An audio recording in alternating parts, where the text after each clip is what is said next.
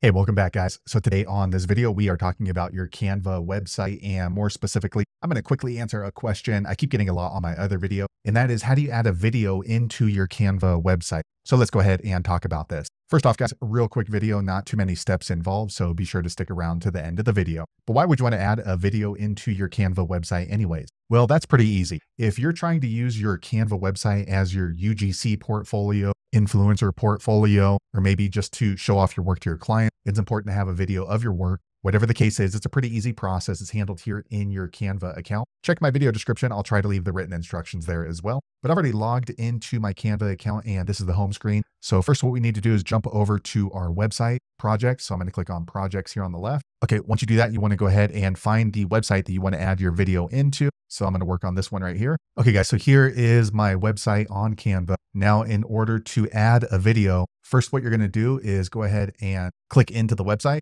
Okay, now it's going to bring you to the editor. And then what you want to do is here on the left, you want to click on upload. Once you click on uploads, you want to go ahead and upload an image or a video right here. Now, if you have it in a different storage space like Facebook, Google Drive, Instagram, or Dropbox, you can go ahead and use this link and you can connect these accounts. For me, I'm going to upload a video directly into my Canva. So I'm going to click here. Okay, I chose a video and it's uploaded right here. So next, what you want to do is here you have the option between choosing images or videos. Today, we are uploading a video. So we want to click here in video, and you can see it's still uploading right here. So let's give it a second. Okay, you see it has a blue icon right here. So it's not done yet. Okay, so now it's done. So you can confirm that it's done because it shows the time of the video. So this is a 17-second video. Next here on the right in your website, you want to kind of scroll to the general area that you want to place your video. So let me go ahead and we'll go right here. All right, so now what we're going to do is we're going to go ahead and click on uploads again and then hover over the video, and you're just going to click it and don't let go. You're just going to drag it right on over. So we can go ahead and drop it here, or we can go ahead and replace the image if we want. And once you hover over it, it just automatically swaps it out. So for me, I'm going to put it right there.